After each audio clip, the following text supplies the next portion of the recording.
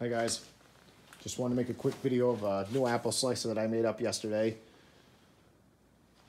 Dad's been cutting up apples with this. Was the old tool of choice. It took him almost 15 minutes a day to cut up one 5-gallon pail. And this morning is the first time that we used it. And it worked out pretty good. I told Dad probably put a dozen or so of time in it. This is our apple stock. We're going through almost 20 bushels a week, which is a lot of cutting.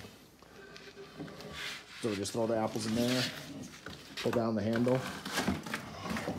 They go through pretty easy. The blades are just steel that I had, that I cut into strips and sharpened one edge, and then just put a simple lever on it. But makes things a lot easier. We'll see how it goes. Have a good one, guys.